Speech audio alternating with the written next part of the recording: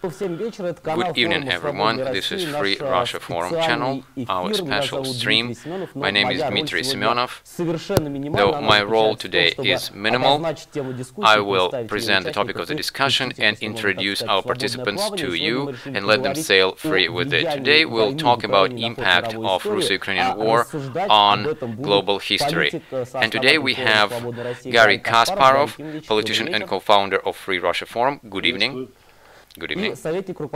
And Alexey Arestovych, advisor to the head of the administration of the President of Ukraine. And a small introduction from me. Impact of Russo-Ukrainian war on global history. And here we have several scenarios, and even apocalyptic one, which may bring us to the end of the global history. And I would like you to talk about this. And I would like to give the floor to Garry Kasparov first. Today I was watching news from the front,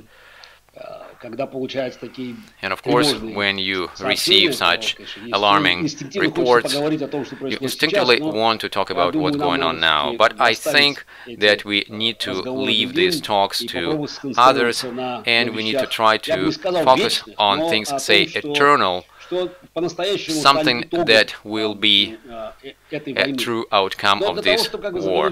But in order to look into the future, first it makes sense to look at the past. I have a very strong feeling, and I spoke about it and wrote about it, that the war was imminent, this tragedy. Humanity approaches certain turning points, let it be World War I or World War II or some other tragic events. And now this is Russo-Ukrainian war, the last phase of this war, because the war started 8 years ago, and Putin's war with the civilized world started even before that.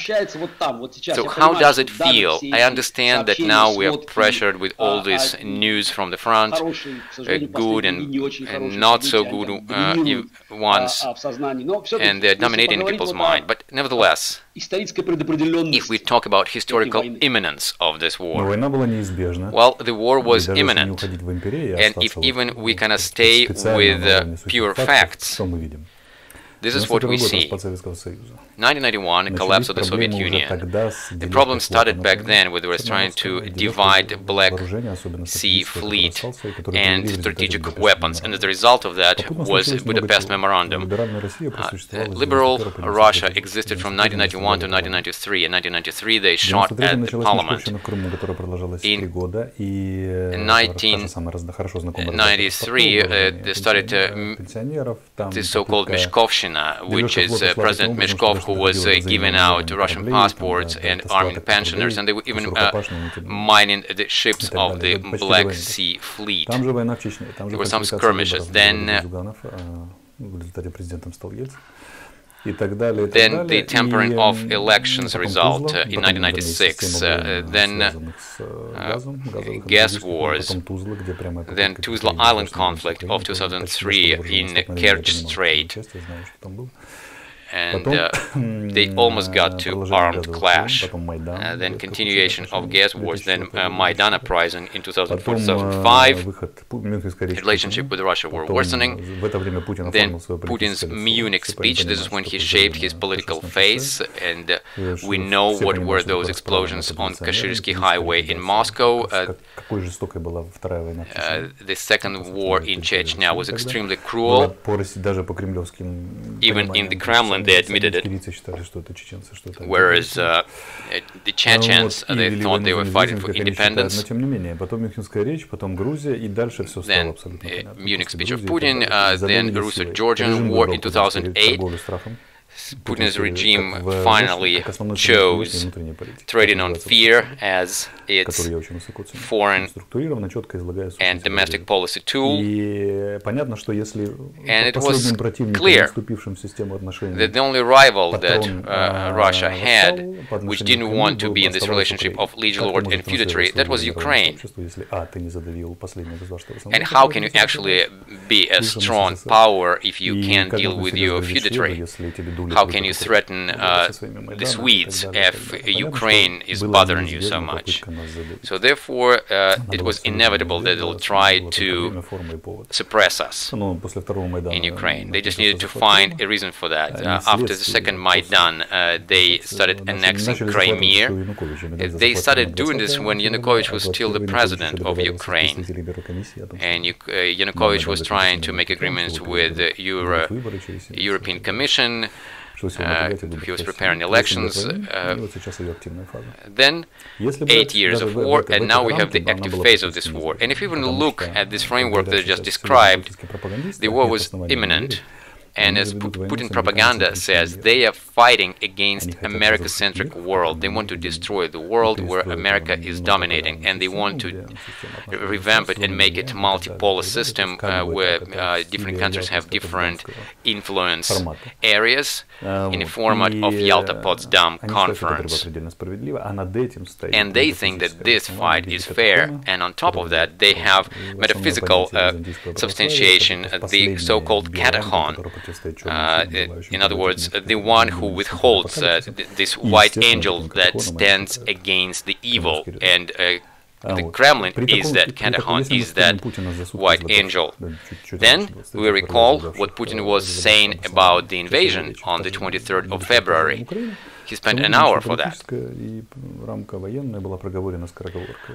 He kind of blurted out his military and political concept, and he actually looks at the war metaphysically, and he thinks that this war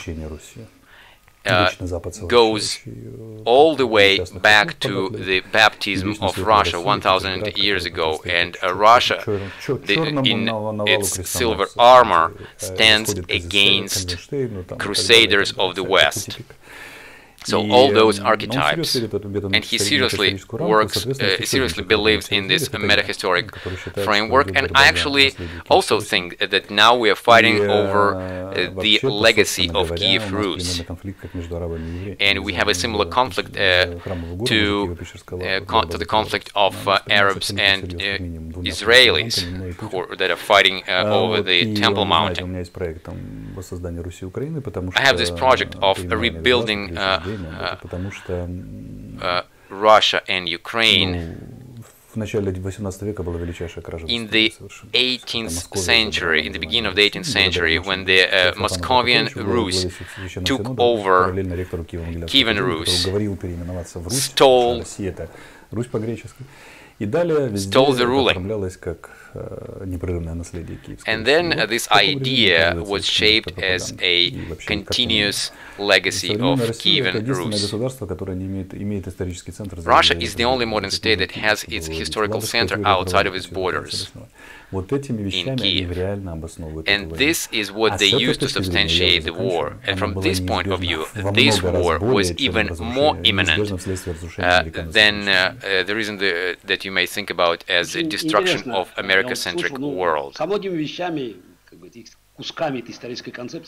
Many pieces that you described, I agree with them, but they could be arranged a bit differently. Well, I can tell you how they can be arranged. But in any case, it explains to us why from 1991 to 2013 Moscow didn't make any diplomatic démarche. And I think the uniqueness of annexation of Crimea and Moscow aggression against Ukraine doesn't have any historic example, because there was no any territorial claims. Hitler and Saddam Hussein, they always had some pseudo-historic claims for a certain territory. From 1991 to 2013, Yeltsin, Putin, then Medvedev and Putin again, and all Russian parliaments, they ratified a whole number of agreements with Ukraine. And you're right, when you recalled President Meshkov in Crimea, who thought that Crimea belonged to Russia, but over all this period, they had never any claims for Crimea. But there is another point here. Because they work within the framework of Helsinki Agreement of 1975, the territorial integrity of the after-war borders. They cannot deny this agreement. This is the foundation of security system in Europe. But they found a way. They decided that Ukraine is a fascist state that have chemical and laboratories, bioweapon laboratories, and threatening Russia. And Russia need to curtail this threat. And as they say, Russia never attacks.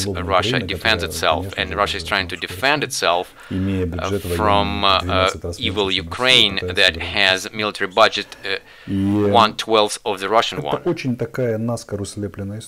I would say this is a poorly arranged story, and actually it shows us that the system of security in Europe doesn't work anymore because it cannot prevent anything.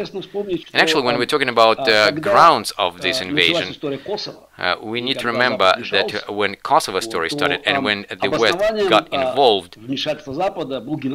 the grounds for that was genocide. And Kosovo independent state appeared because of the genocide that was committed by Milosevic government. And I remember that Russia was trying to actively counteract it, but yet had to put up with it. And I think Putin took it into account. If it's a genocide, then you can attack. That's why all this nonsense about Jews and fascists in Ukraine and all that, there was this genocide in Donbass. They started using this slogan. They tried to kind of copy what was 2 decades ago when Western countries, they used genocide as justification for Kosovo independence. Now they'll try to do the same here. Doesn't matter if it was true or not, but the main thing was to use the word. It sounds kind of good, and it gives us a reason to attack Ukraine. Well, they're kind of following Lenin's path. Lenin was an infernal personality, and unlike Stalin, he was almost a genius man. And he came up with a perfect theory of how to corrupt the West. He has these words: let's buy the rope from capitalists and then would hand them on it. He lived in Switzerland, he lived in the UK, and he observed how the West is working. He kind of knew the system from within. Russian intelligence, Soviet intelligence had no problem to find weaknesses in the West, and the West actually did it even better than those intelligence, because you just need to open the newspaper of that time and kind of read all the weaknesses yourself, and you know that. I was trying to explain to my colleagues in the West how that works. Those Western representatives of security services, they asked me this question: how could you explain that Putin's regime funds ultra-left and ultra-right organizations in Europe, because it's politically illogical? And I said to them, so you're thinking wrong. Lenin came up with it. Just imagine chunk of ice. In this chunk of ice you can see cracks, and you can actually see those cracks because you lit them very well, and then you hit them with a chisel and you crack the chunk of ice. So what's the idea? So any weaknesses of yours will be used against you, and it can be environmental problem, energy problem, informational problem, national problem, can be immediately turned into a political one. So and immediately they raise a question of political representation and many other things. This is Lenin's path. He developed it, they passed it on from security services one to another, and there is another feature. Remember the Soviet counterintelligence operation Trust of 1920s? The Cheka, the Bolshevik police, they came up with this idea of creating a fake organization that was pro-monarch organization, the underground one in Soviet Union, and they persuaded the West that there is this powerful monarchy, underground movement, and they persuaded the West to fund this organization, and they managed to get some Russian dissidents from the West and arrest them here. So how special services work? They work as using police provocation as a tool. The thing is that you need to become the best friend of the one whom you want to kill. And I was born to a special service officer family. And when I was a child, in 1982, I remember those talks at the table that Urengoy-Pomara-Uzhgorod pipeline and that whole story with the oil crisis in the West that was so urgent back then. This whole thing was laid out as a corruption scheme. It wasn't only the cash flow from the West to Russia, but they used this money to buy people in the West, to buy politicians in the West. And in Europe, they don't quite understand that some of their political parties, they're still funded by Soviet money, fourth generation of them, when they're defending left-centric ideas. And this system, they don't quite understand it. They kind of say, is it true that the Kremlin can work, play like that? Let's look at the secret of the Cambridge Five, 1930, 1950s. All of them were aristocrats. Kim Philby was a senior officer in Britain's Secret Intelligence Service. And how does it work like that, that, you know, all those peasants from villages can recruit English aristocracy, or Aldrich Ames that was recruited by KGB? How does it work? As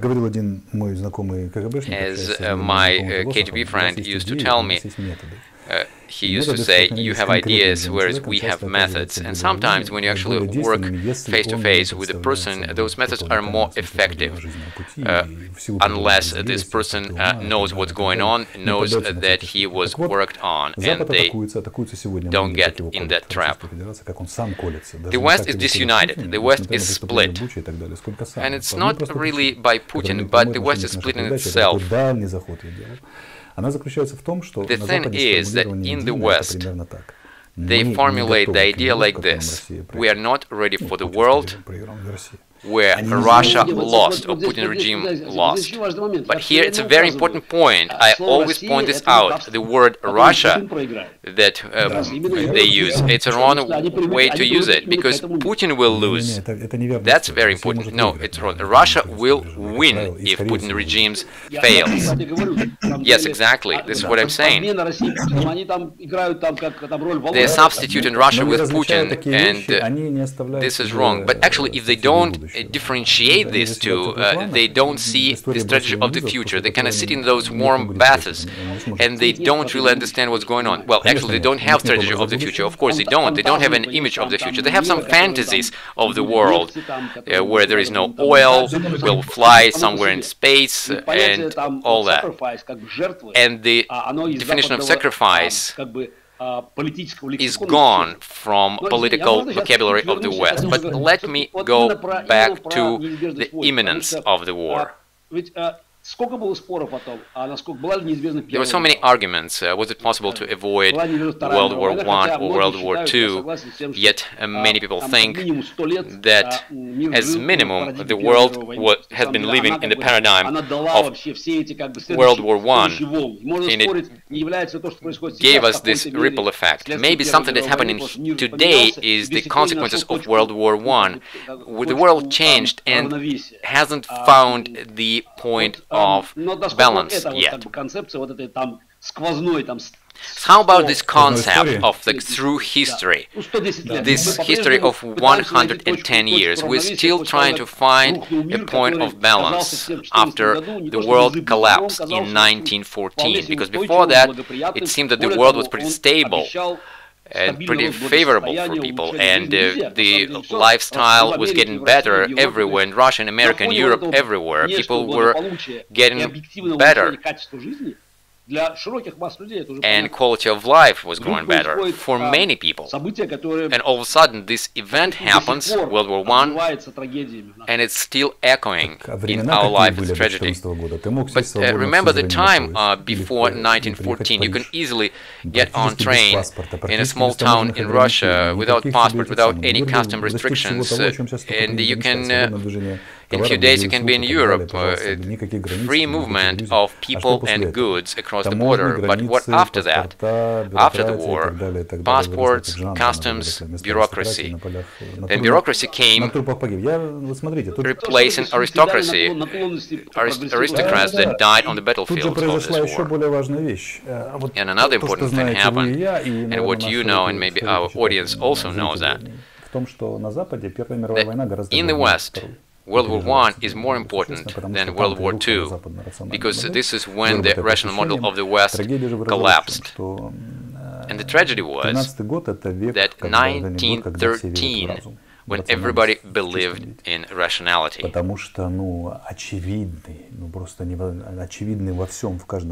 was obvious in everything, from manufacturing of chocolate to manufacturing a dirigible.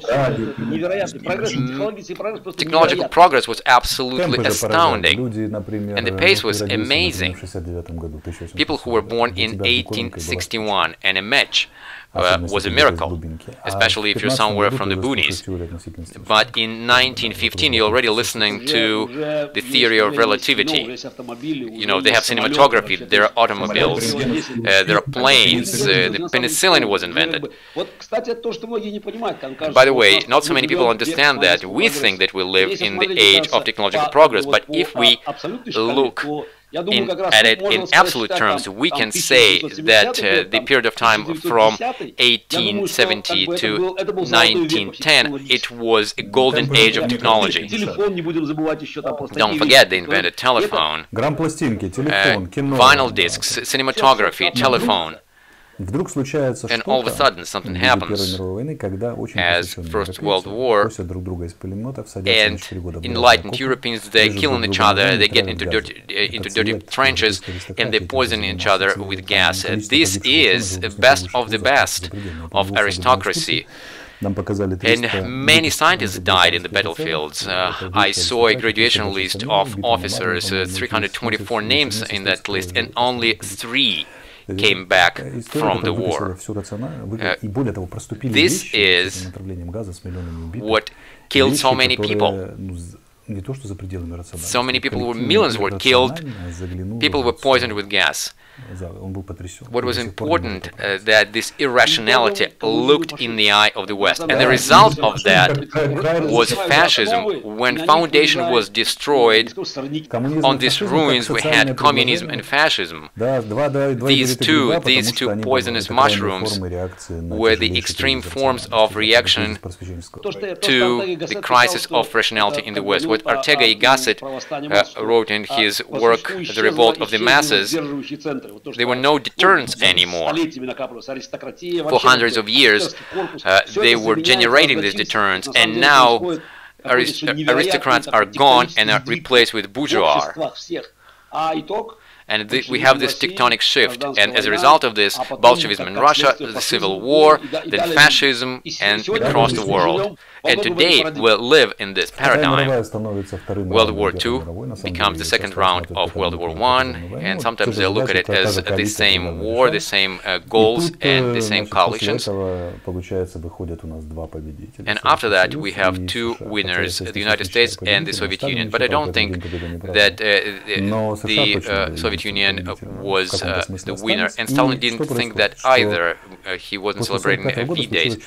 After 1945, the horrible thing happened, because what they did, they made politics a carnival stage. It became a show. First, aristocrats fell, and they were replaced with the bourgeois, and then it was replaced with carnival. And carnival, this is an event where people exchange their masks, they exchange their social roles.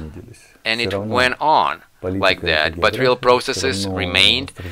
Politics, this is geography, strategy is geography, the same issues of different straits, of different islands, and so on and so forth.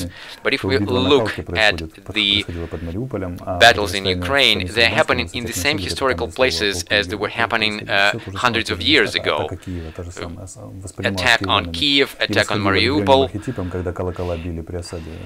and we also can refer to the ancient archetypes here. And then there is a question. What is fighting what, or who is fighting who?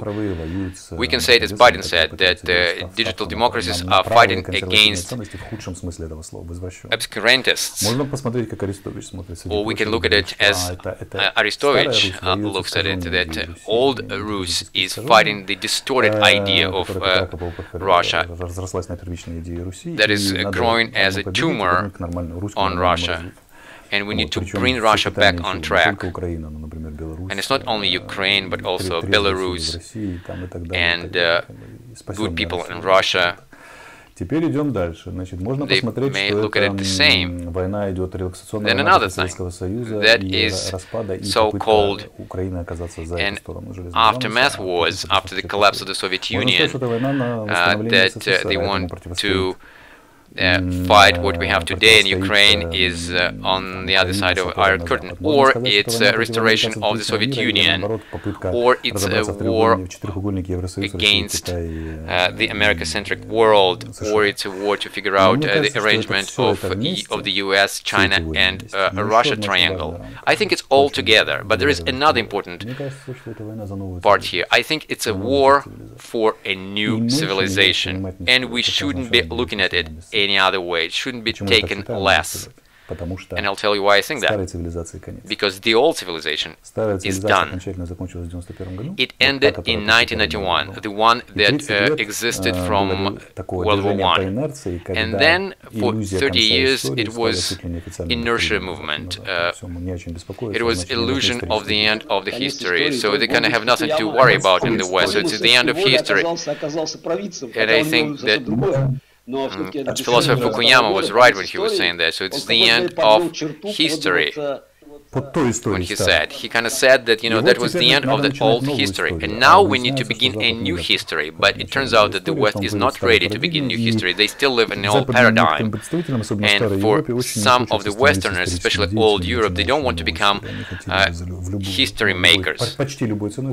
They want to keep the old history at any cost. They simply cannot. They're unable to be history makers. I think that just realization of their historic responsibility, I think, is just crushes people, these politicians in the West. It's not for them. They're not a proper caliber for that. I think that this chunk of this historic determination, they look at it, and it just scares them.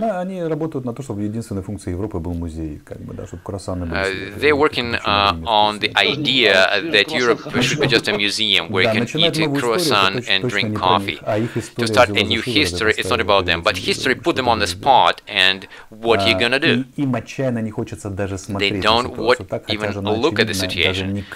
But the situation is pretty clear, so they may be blamed that we're going to, but let's go from. But the old world is impossible. And the old system did not prevent the biggest continental war in Europe that can easily turn into a nuclear war, and you're saying that it may end humanity. So the old world is impossible, and the same thing happened after World War I, when the old world was not possible anymore. So conflict in Ukraine may not grow into a large war that will cover Africa and all other countries. But even within Ukrainian borders, the old world is impossible. When we look at the proposals proposals of the French, the Italians, and the Germans. They say so it should be Minsk III agreements, and Ukraine should sacrifice part of its territory. But it's not that we have heard about it, you know. Because the territory that Ukraine may give up to Putin, Putin will use as a platform to start a new attack. Frankly, it's an attempt not to make peace. This is an attempt to buy some time for themselves. It's kind of, you know, I want to stay in power during my term, and what's happened next, I don't care. And they don't understand the scale of the challenge. And what happens today, it's similar to what was happening 100 years ago. Back then, people were giants, but still couldn't figure out what was going on.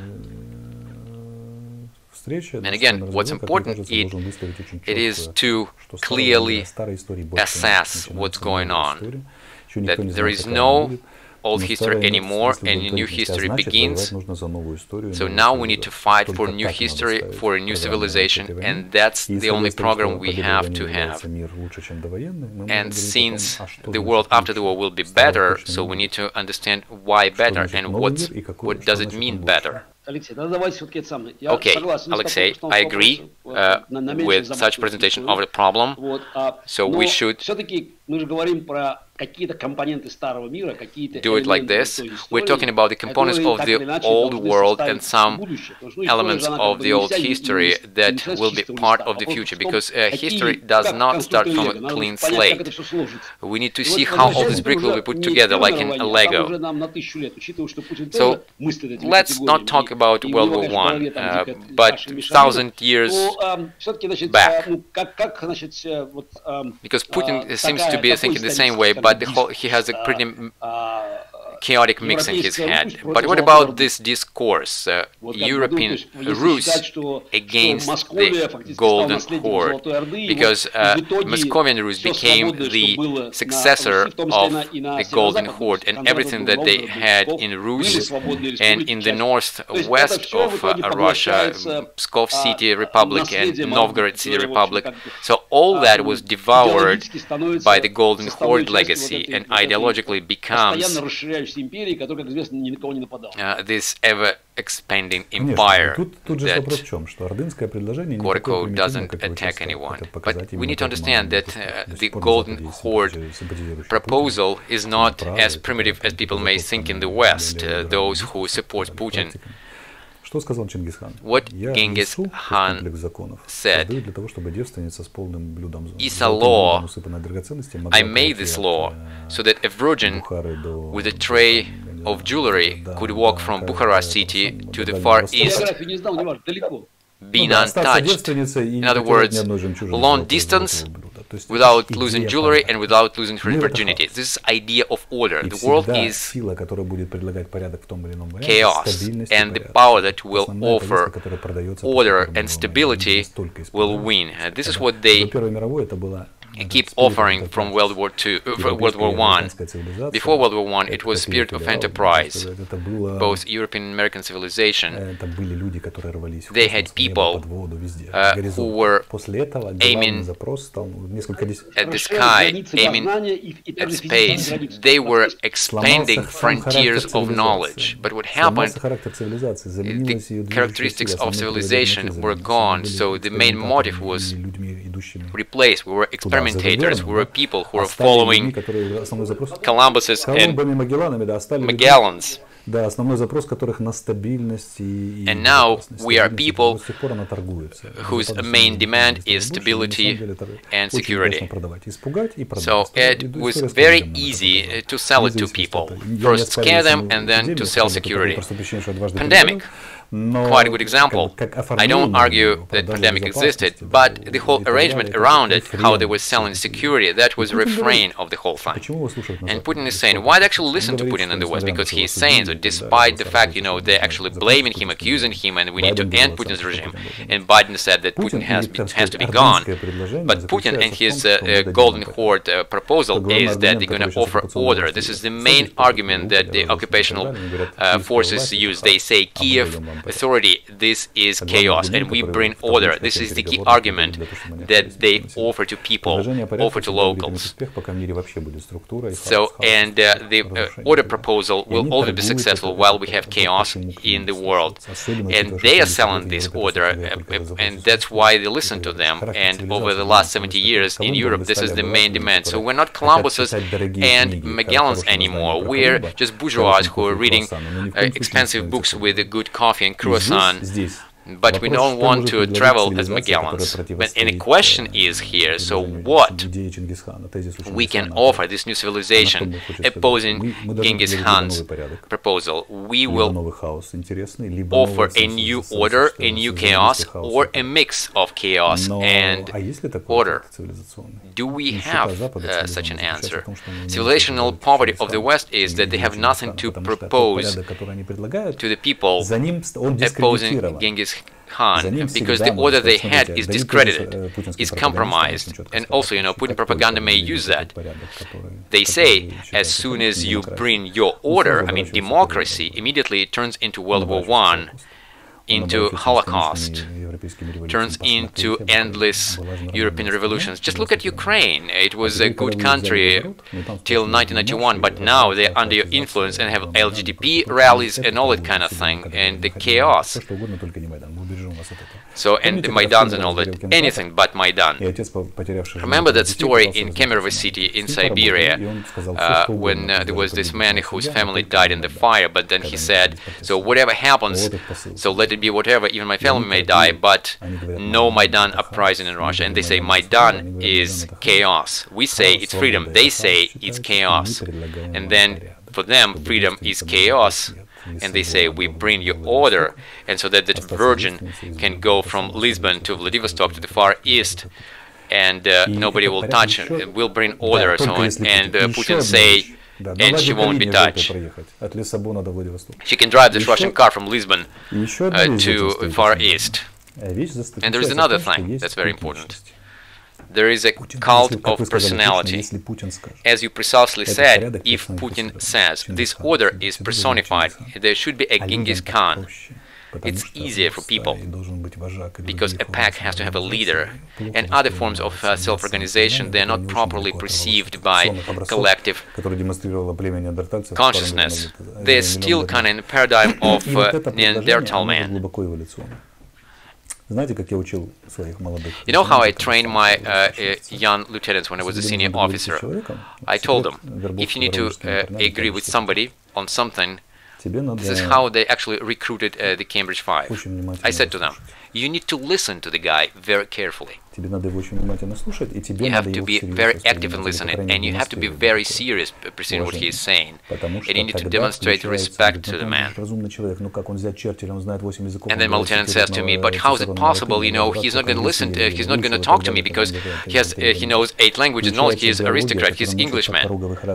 But no, because biology works here. That's why Martin Heidegger, this great philosopher, was so impressed by Hitler's hands, and he was saying that this guy will bring order. But in other words, if you are truly interested in the person, and if you're always on the same side with this person, and you're trying to kind of tackle the problems that this person has, and the secret is very simple. You do it twice, 3 times, and you get the idea. You kind of even paraphrasing the guy. And it doesn't matter how egg-headed this person is, you know, how much they know. People get into this trap very easily unless they know what's going on and they know the mechanism. But I have to tell you, with collective consciousness, it's even easier. Do you remember how Putin was rising? They were saying, it's a young man, unlike drunkard Yeltsin, he will bring order. Click, and there are explosions in Chechnya. It was chaos in Russia. They understood that, you know, the man who doesn't know what he's doing, he's not going to bring things together. I mean, Yeltsin. And now here's the man. There is a young man who will bring order, you know, even killing people on their toilets. So, yeah, we can sell. We can take away their freedoms and sell them order. And all ideological poverty of the West is that they don't know what to offer. And I think the greatness of Ukraine is, it's not like, you know, we are a great country, great nation. No, it's not that.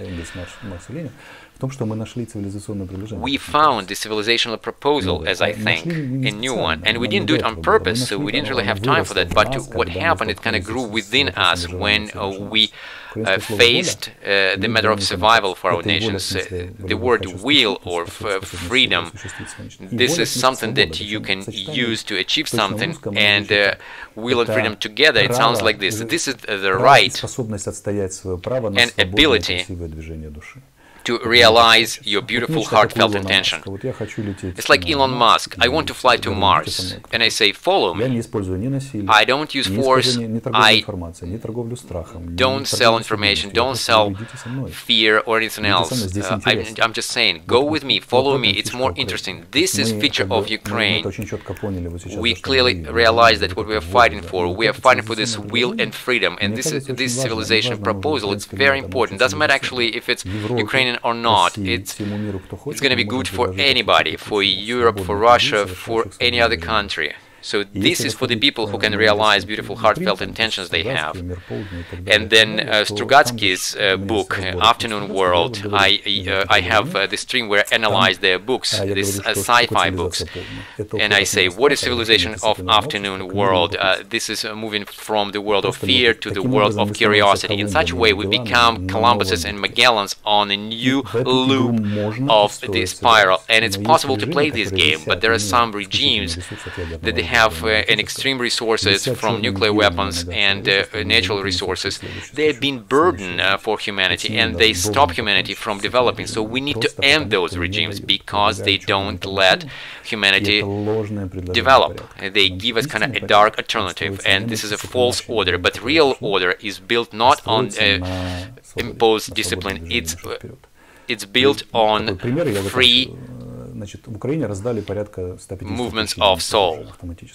In Ukraine, I'll give you an example, they distributed 150,000 assault rifles because we need to protect ourselves from the invasion, and we know now by fact that nobody was killing anybody in Ukraine. They were machine guns, and people were not using them against each other. Why? Because we have a completely different motivation. We have enough of our own problems that people can deal using arms. But the thing is that I am a free citizen, and I'm given the weapon. I'm not going to use this weapon against other free citizens. We can be dissatisfied with one another, but the right to act freely is more important than a free parking spot. And I think that this is an important proposal that we have. This is what we bring to the world, and we say, let's build a new civilization, civilization of will and freedom. It's what important is will as freedom, as expression of freedom. It's a new form of self-organization. And for Ukrainians, it's very pleasant because that dovetails with Zaporozhian siege, the proto-state of Cossacks. They used to say, if you want to share this lifestyle with us, then come, do it. So when I was drawing a picture of my project, of how it's going to be in the future, I was saying that this civilization of these free cities, of technoparks, future cities, it's like Edinburgh is a theater capital, Dnipro is a space capital, that humanitarian capital, Minsk and St. Petersburg. This is civilization, and all these cities, they're connected by high-speed transportation. People do whatever they want in those cities. For example, I want to do chess, I want to do science. They immediately give you everything you need. They give you a folder where everything is spelled out, where you need to go, where is your kindergarten for your kids, and all that. I actually saw that in Technological University in Denmark. 20 people came to me and they said, you know, these 3 people, they will be doing video recording of your work. Here are 2 professors that will be your supervisors when you're going to be doing your scientific work. Here is the person who will be doing publicity for you. So you're provided with everything. Just, you know, create, do your thing. This is the civilization I'm dreaming of. And when people come to Ukraine, you know, say from Vladivostok, from Thailand, whatever, so I want to come here and I want to build this, and I think that this should be the result of the war, and to everybody. Let's try to live this way. Why should we be afraid? Why to use cookie cutter just to ensure that a virgin could walk untouched from one city to another? The main lie in Genghis Khan that this Issa law works only at a whim of him. So, but if he will want to rape this virgin tomorrow, so nothing will stop him. So, in other words, this order exists only at the whim of a particular leader. Then my question is, I agree that Ukrainian war, I would say victory of Ukraine in this war, but I have to tell you we are far from it. It's going to be very difficult. If the war ends differently, then the world will go back to this Ivan the Terrible time and Stalin. And by the way, Putin uses these two rulers or rulers like them to feed his idea. So if we're talking about these rulers, they're Russian rulers, they're those who were above the law. They were the law. Kind of do as I say. But if we suppose that on a subconscious level, a prospect of new contours of new civilization appearing and historic defeat of the Golden Horde, and it will leave the political stage. Well, China is kind of looming there somewhere. I think that this prospect scares those managers who are running the free world. In some way, Macron's and Draghi behavior, if we look at France and Italy, it's not a matter of corruption, because actually I want to check all European politicians on corruption. I think Putin has either corrupted them or has some discrediting evidence on them. I think on the subconscious level they think that victory of Ukraine will end the world where they, as a subspecies of such managers, they prosper. And a different world will begin, the world of Elon Musk, the world of free people, where there is no place for these political impotents who are acting as parasites on different fears of people. Say, there are pragmatic reasons, corruption and discrediting evidence,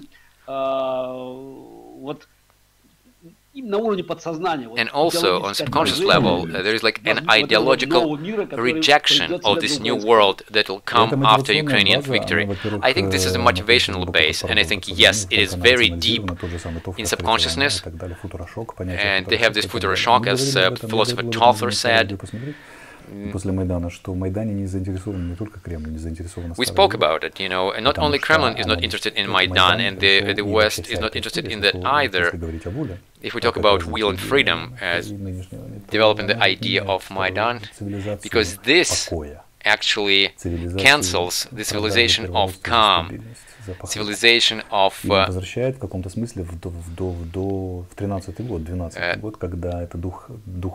selling freedom for soup.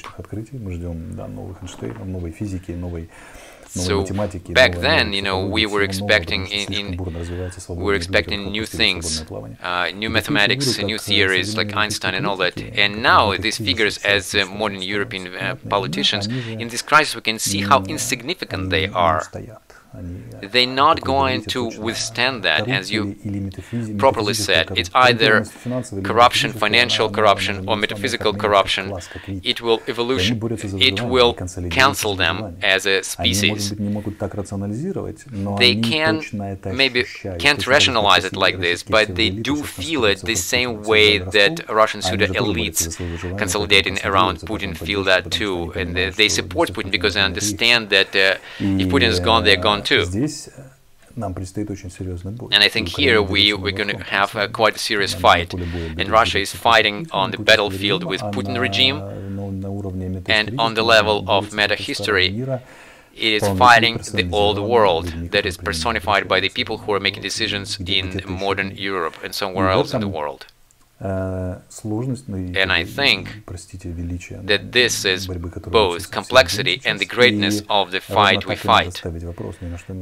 And this is how we need to state this problem.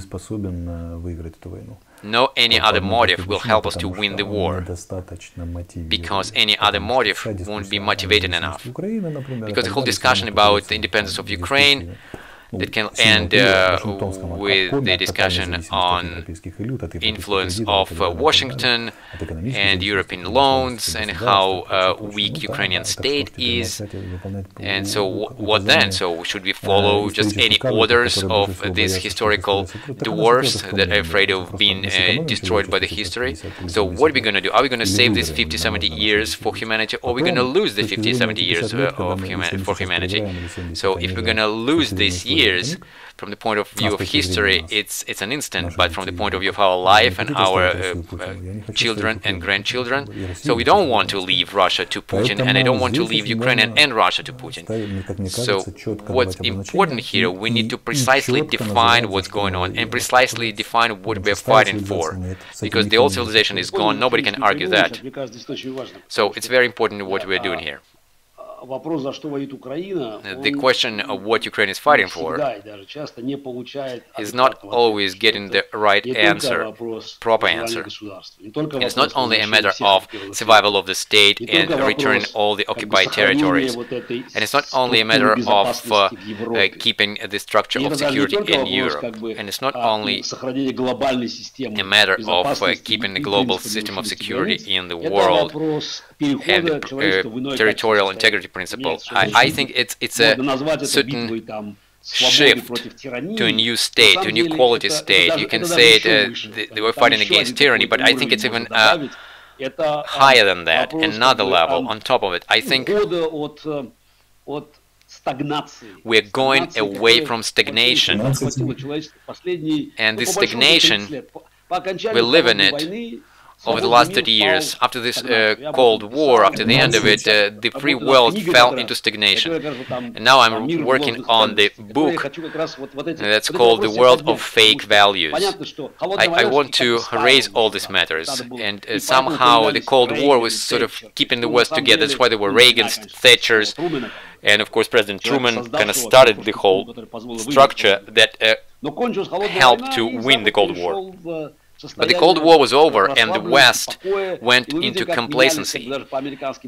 And we can see how American presidents were replacing one another, and we could see how the whole thing was descending. 3 presidents were purely domestic presidents. They were not perceived as leaders of the free world. America kind of lost its messianic role. That's why Obama, he kind of says, so we leave all countries, we apologize to everybody, and then Trump, we are doing business no matter what, and Biden, obviously, his agenda was extremely left. He was talking about the global climate crisis, guaranteeing equal results, not opportunities for everyone. The results should be the same for everyone. So all this woke ideology. And right now, I see that in the States, those things began to fail, because Ukraine sort of revealed the whole thing.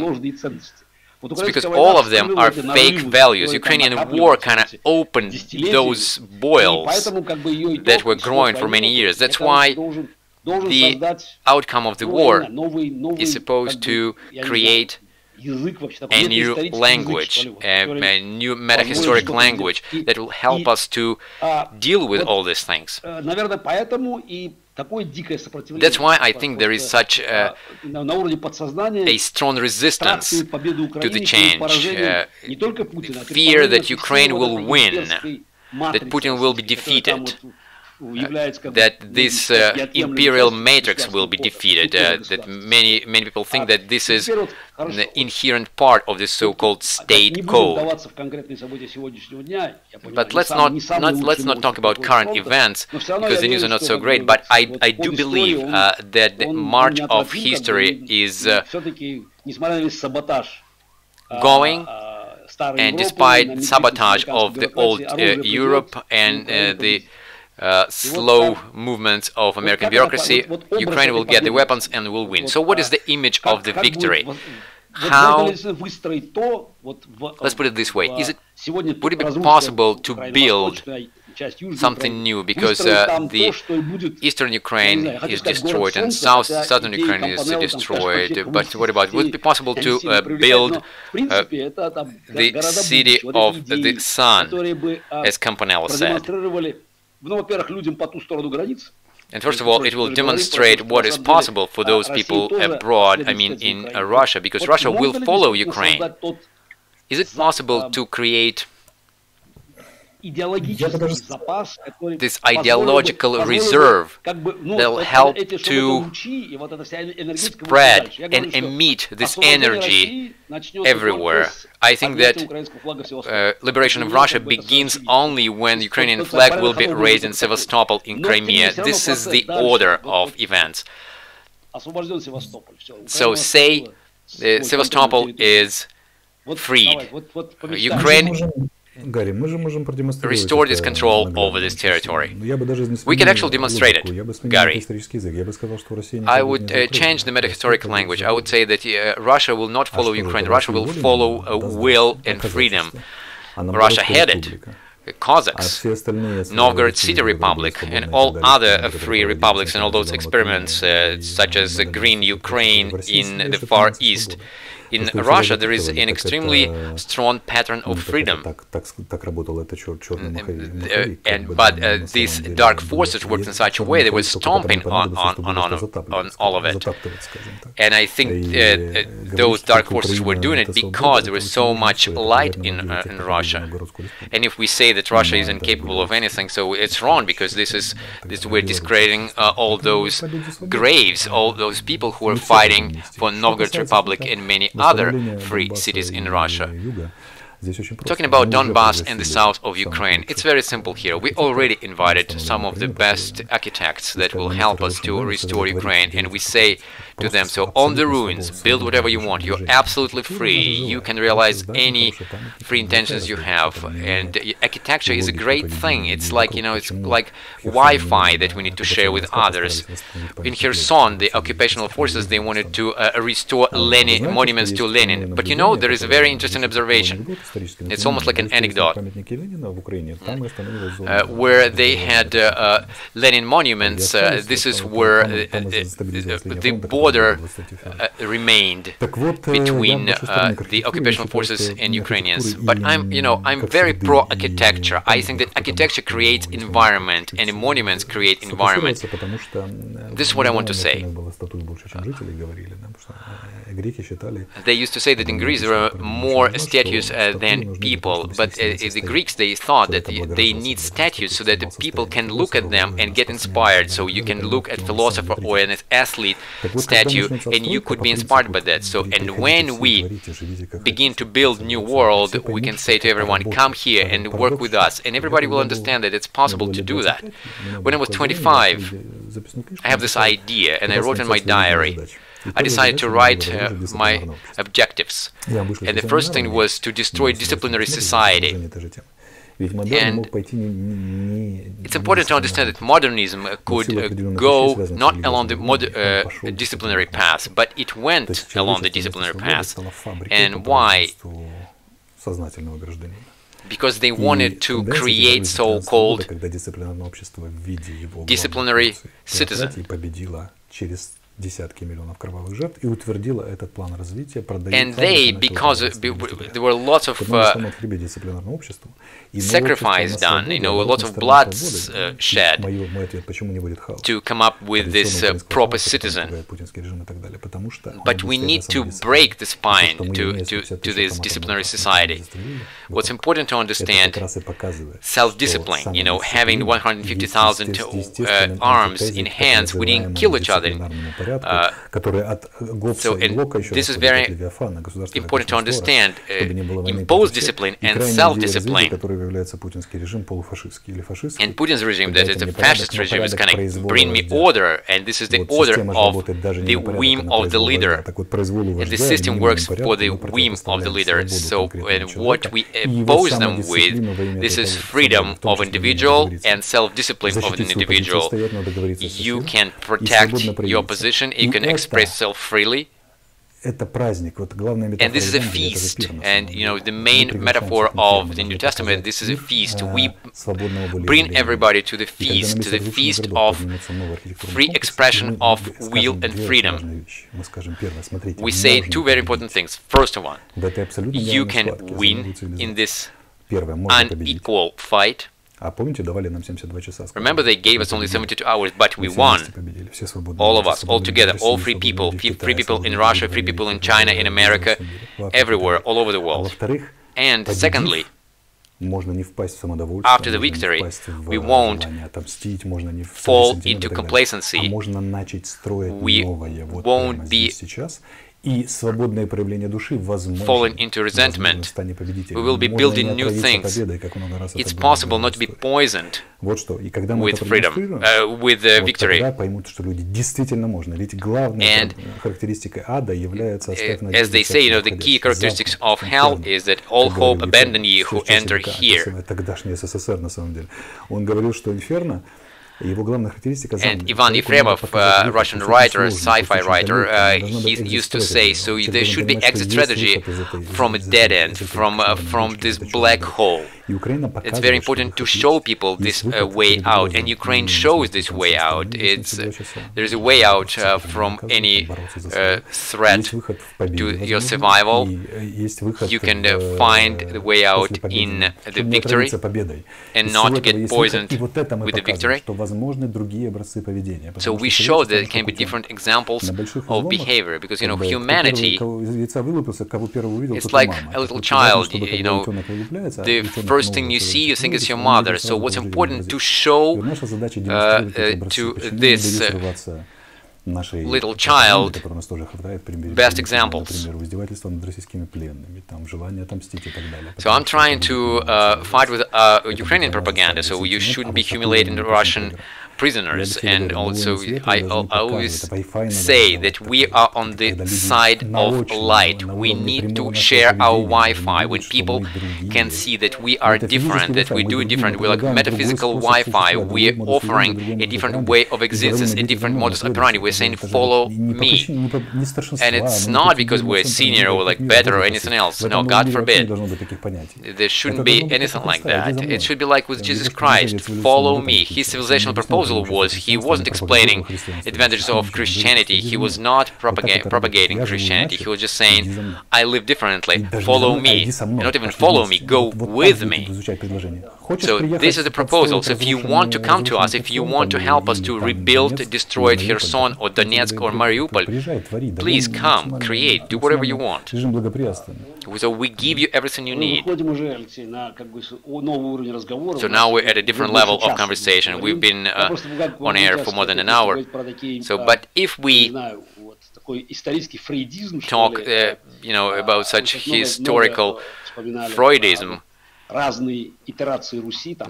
when you recall different iterations of Russia, Pskov Republic, Novgorod Free City Republic, and now in Russian diaspora they have these spontaneous rallies against the war, and they came up with a new flag. It's actually a new old flag. When they removed the red stripe on the flag, in other words, they're saying that it shouldn't be color of blood on the Russian flag. And what's interesting that blue and white colors on the flag. These are colors of Novgorod Republic. And somehow, you know, the history kind of finished that loop like that, you know, kind of completed it. So, and I think that this is the right direction they're moving to. Just a couple of more phrases here. And also a very important thing, and we can maybe continue that. And Russia as a shadow of the West, in this Freudian sense. Because Russia and the West, they were always in a very complex relationship. And 3 times Russia sacrificed itself to modernization of the West. This is Peter the Great, this is Stalin, and now Putin. He wants to do that. And secondly, where to actually find resources, where to find strengths. This is Far East, the Urals, Rostov-on-Don, and Russian North. And I think it's very underestimated. Do you remember that movie, Russia Primordial?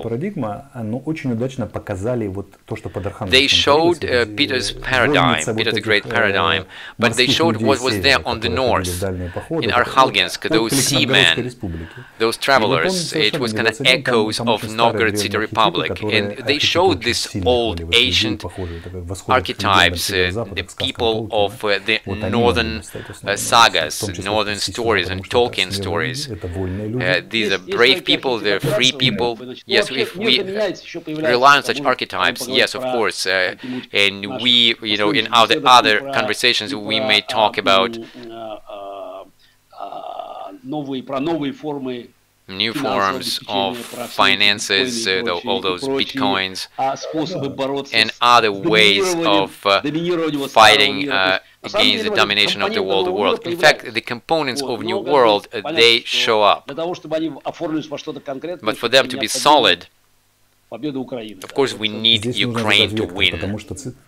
It's important to set the trend, because digitalization, it gives us opportunities, but on the other hand, it gives us a trap that turns into digital fascism, like in China.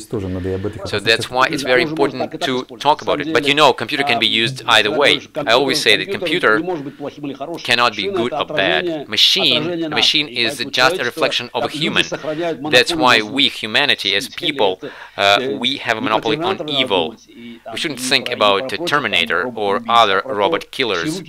We need to think about who gets hands on this new technology and what ideology, human ideology, it will serve.